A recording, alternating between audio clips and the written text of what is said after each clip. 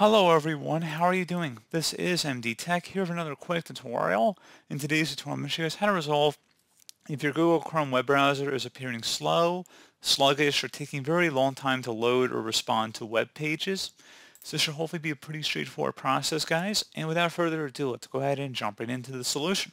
So you want to first start by opening up Google Chrome. So if Chrome is not already open, you want to go ahead and open that up. And you want to select the menu icon up at the top right corner, which is represented by three dots all stacked one on top of another. Go ahead and left click on that. And then you want to select the More Tools button, and then select Extensions. So if you notice a lot of extensions in here, you might want to just consider turning off the ones you're not using, or disable all of them and then restart the browser, and then try turning on each one at a time, and see if we can isolate the issue to an issue of one of our extensions here, potentially creating some sort of conflict. If you're still having a problem, something else we can try here as well, if we close out of here, would be to open up the search menu and type in CMD. Best result should come back with command prompt. Go ahead and right click on that and select Run as Administrator. If you receive a user account control prompt, go ahead and select yes. And now into this elevated command line window, you want to type in ipconfig space /flush DNS. Flush DNS should all be one word attached to that / out front. So again, ipconfig space /flush DNS. Hit enter on your keyboard. Should come back of Windows IP configuration to successfully flush the DNS resolver cache. Next thing you want to run here is netsh space winsock, WINSOCK, space reset. Again, exactly how you see it on my screen here. Go ahead and hit enter on your keyboard. So it should come back with successfully reset the winsock catalog. You must restart the computer in order to complete the reset. Go ahead and close out of here and restart your computer.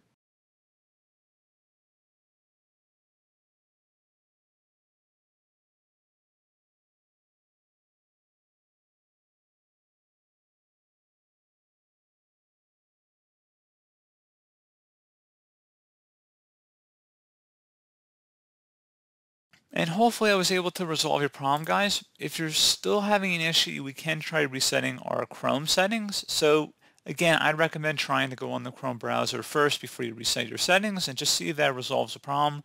But again, if you're still having a stubborn issue here, if we open up Chrome again and we select the menu icon, and then we go ahead and select settings, select on the left side where it says advanced, go ahead and left click on that, and select reset and clean up. Select restore settings to their original defaults. So this action will reset Chrome settings and Chrome shortcuts, disable extensions, and delete cookies and other temporary site data. So you have to go back in there and re-enable extensions once you're done with this.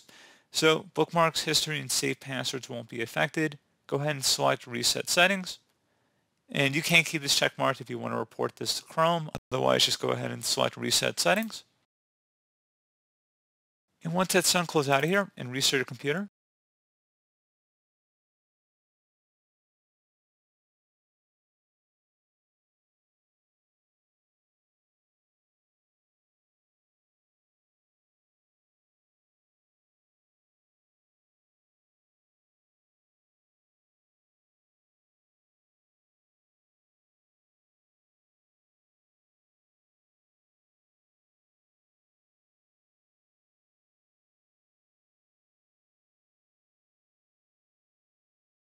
So pretty straightforward process, guys. Do hope I was able to help you out, and I do look forward to catching you all in the next tutorial. Goodbye.